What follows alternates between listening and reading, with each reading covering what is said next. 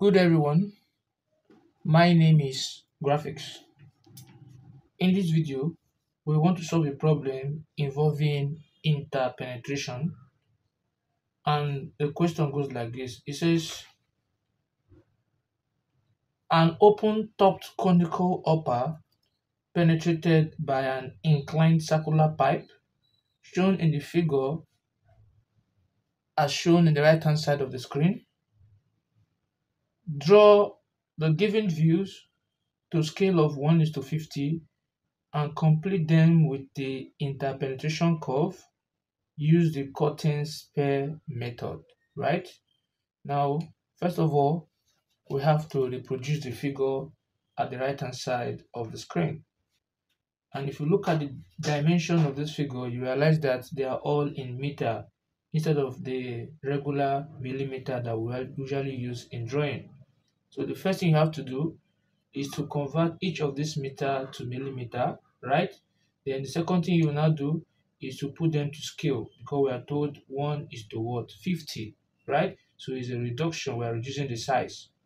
Now, if you look at the diameter, the first thing you do is for you to draw your vertical and what? Horizontal axis this way. Your vertical, right? And horizontal line this way. You can see that. Now, when you've done that, where they meet, they are meeting at this point here, right? They are meeting at this point here. So what you should do is, at that point where they meet, right? At the point where they meet, we are going to draw the circle because this is in third angle projection. So what we are trying to draw now is the plan. This is where my arrow is pointing. Now we need to draw this bigger circle, this external circle. That is the base of what? Of the upper, right? And we are giving it to be 4.50 meter diameter. So when you convert it to millimeter, meaning you multiply it by 1000, that will give you 45. Then you divide it by 50, right? And that will give you what? 90 meter. So I'm going 90 millimeter. So I'm going to take my meter rule and I'll place it. I will measure half of 90 here from 0 to what? 45, right? And I'll place it on this point here. So when I place on this point here, I'm going to be having this way. From this point, I will have my circle. Let me take in that.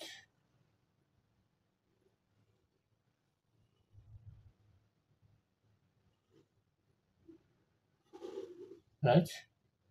So this is what we have here. That will be the first thing we are doing to draw that. Now the second thing we are doing is this circle inward here has a diameter of what? 1.5 meters. So convert it to millimeter, multiply by 1000. That'll give you 15 and divided by what? By 50. And that'll give you 30 millimeter diameter. So you need half of it, which is 15. So I'll draw 0, then I'll measure 15 this way. Write this 15 here and I'll place it at the center point. And I'm going to draw this way. You can see that. Now the next thing we're going to do is we're now going to draw the pipe that is penetrating the upper, which has a diameter of what? 2.5 meter, right? Then we're going to convert it to millimeter, multiply by 1000, that'll give us 2500, then divided by 50, and that'll give us what? 50. So I'll just measure half of 50. First of all, I'll measure half of 50. From 0 to 25 is the half of 50, right? And I'll place it at this point. At the center point, I'll mark up and I'll mark down. So what I'm going to do is I'm going to draw my line from this point outward a little bit, faint line. I'll come here also from this point, come here, draw my line out a little bit. You can see that. Now when I've done that, then I'll come back to that now. Then I'll go to the upper itself. I'm going to draw a line, faint line across this point as long as it's not touching my plan, right?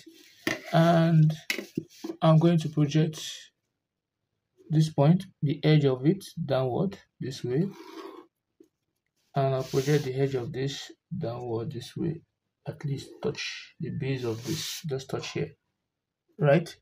So once I've done that, I will now measure the height of the upper, which is giving us 4.5, right? And 4.5 times 1000, that is 4500 divided by 50, that will give us what? 90, right? That is the height of the upper, 90. So I'll measure 90 from the base here, measure 90, 0 to what? To 9 is 90, right? And at that point, I'll now draw an horizontal line this way. You can see that? Now if I move my set square,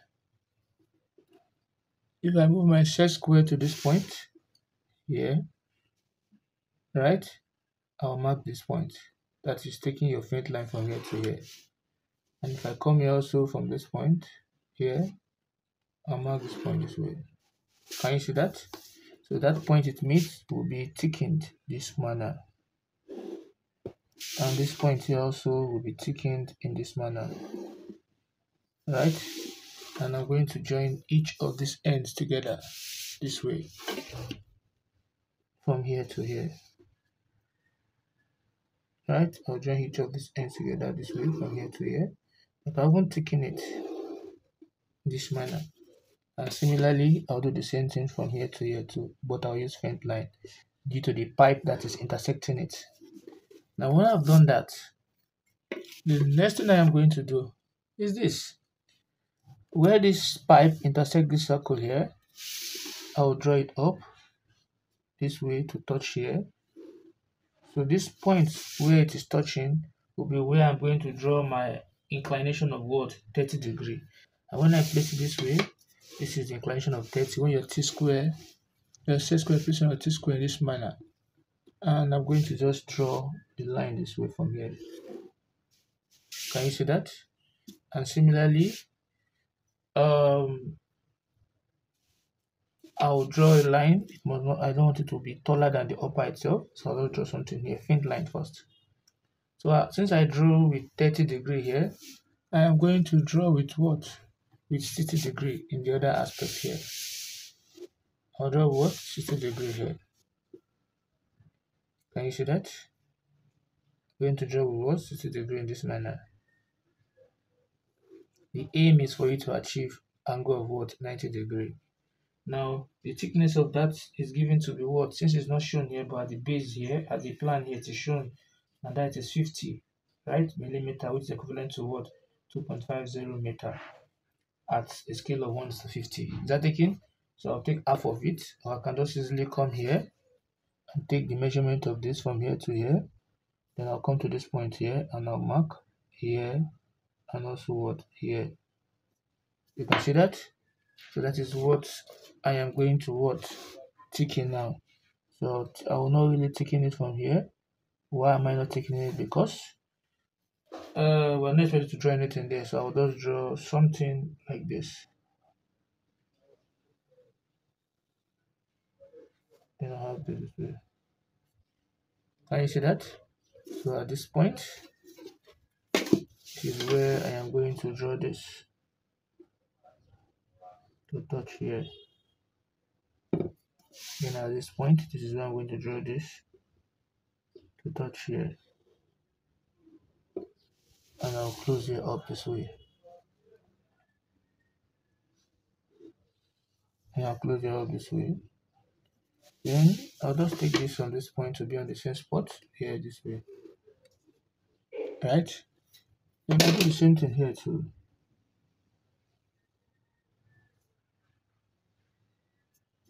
And I'll just close it up too this way.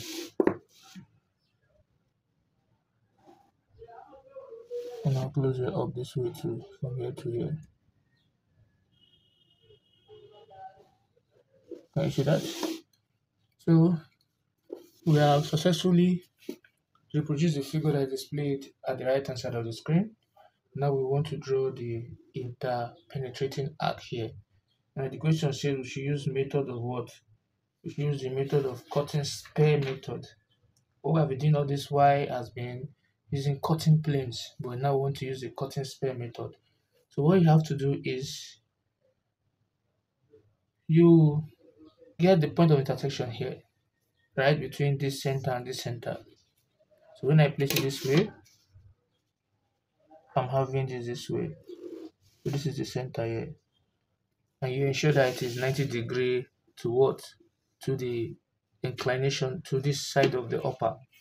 So when I do that, how will I get that? I will just ensure that this 17 here I'm using, or any of the number, should be on the same line as the, you can see that. So when I'm on the same line this way, so you're telling me that from here to here is what? Is 90 degrees. Right? From here to here is what? Is now 90 degrees. So now the reason I'll not take my compass and draw a circle that is tangential to what? That is tangential to what I have here. Right? It should be tangential. They are taken to what? Tangential. So when I place it there at this point, right? And I'll just draw a line tangential to it this way. Faint line. And the reason why we're doing this is that this particular cutting plane now, the cutting sphere here is tangential to what? To the cone. And we're using to find the limit of the curve. That is the highest point of this curve. We're going to get the curve of intersection here. And when I've done that now, what I'm going to do here again is I will now extend this. I'm going to extend this point from here to touch this, and I'll extend this from here to touch this, right? And I'm going to join them together. I'll join these 2 points together in this manner where they intersect. So that will be the limit of what? Of the curve that we actually need. Is that taken now? Now the next thing I'm going to do here will now be, I will now take my set square. Now I use this set square to get this. I'll now draw a line that is parallel to this line that will be passing through this center here. You can see that. Draw a line that will pass through this center here. Can you see that? So where the line intersects at this point, I will now take my compass. I'll place it here to that point, and I'm going to draw another circle. Right? I'll draw another sphere here. So where the sphere cuts the sides of what? Of the cone. Right? I'm going to what? Project it at the same angle. When I project it this way, I'll be having this, and I'll also be having this also, and this. You can see that.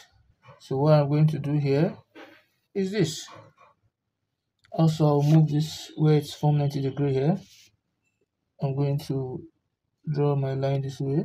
You can see that.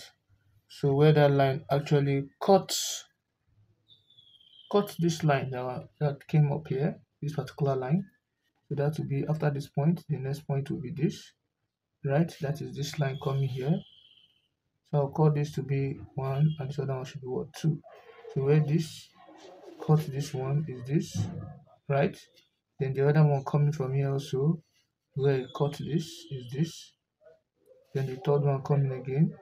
You can see that. So that third one coming is where it cuts the other point here, which is this. Then we have what? We have the fourth one here. Is that taken? So doing that, I will now use my French curve, and I'll join all these points together this way.